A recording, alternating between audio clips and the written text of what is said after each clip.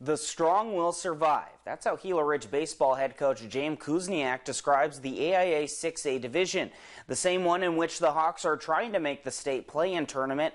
All wins are much needed at this point, but taking down another local foe in the San Luis Sidewinders would be a big help in their playoff push. Over to Gila Ridge, Hawks looking to boost that playoff resume as they welcome in the 19th ranked Sidewinders of San Luis. We begin in the top of the first. Sidewinders up by 1, runners on second and third. Javier Rochin at the dish, and boy, does he get a hold of this one. Cranks this off the center field wall. Both runners come in to score. Sidewinders deal the first big blow in this one. They take a 3-0 lead. Now Caleb Rosado leading off, sends this to center field. Ernesto Ochoa makes the dive, but he can't come down with it. Nearly a web gem for Ochoa there, but instead a single for Rosado. Later, Hawks down 3-1. Luke Falpi at bat. Runners on second and third. He lifts this out to deep left, and that'll get down. Falpi with a clutch AB right there. Gila Ridge wasting no time answering in this one. They clap back at the Sidewinders 3-run inning with one of their own.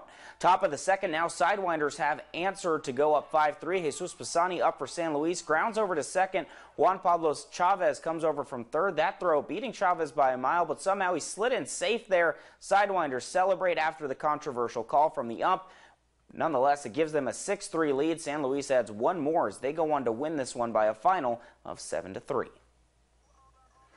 Sticking on the diamond, the Kings on a 4-game win streak, tied with Buckeye for the Central Valley region lead, welcoming in the Washington Rams for a warm afternoon doubleheader. Kings holding on to a small lead in the fourth, but Sebastian Villegas wants to open it up a little, ripping this pitch into the left center field gap and down for a hit, and it keeps on rolling as Jose Castro comes around to score, and Villegas easily scoots into third with a triple. The Kings add on 2 more from an error and open to lead the 6th. Fast forward to the 5th here, the hits just keep on coming. Here's Jose Castro crushing this, offering into left and over the outfielder's head. Castro rolling into second with an RBI double to extend the Kofa lead. Later in the inning, Nathan Roldan poking one through the left side as Villegas comes sprinting into the plate.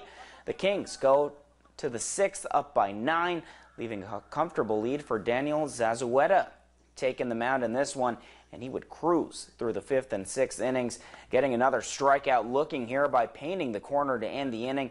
The Kings would walk it off as a run rule on a wild pitch in the bottom half, winning 13-3 for their 5th straight. And they would go on to win Game 2 11-0. They now take the #1 spot in the region. Here's Coach Gabe Ortiz on their plan of attack to make it back to the state title with the special group they have. It's one of those things where we take it day by day. We control the next pitch of the first game, and that's something that, like I said, we have to take care of what we need to take care of. When people ask how the season's going, the first thing I say is we have really good human beings. They're a great group of kids. We started in August, and they come out, they post up, and they put in work. It's a fantastic group of kids, and it's a pleasure to come to the field or work, so to speak, and work with them each day. The Kings host Cibola in a crosstown battle tomorrow night, followed by their biggest game yet at Buckeye coming on Saturday. That's all the time we have for sports.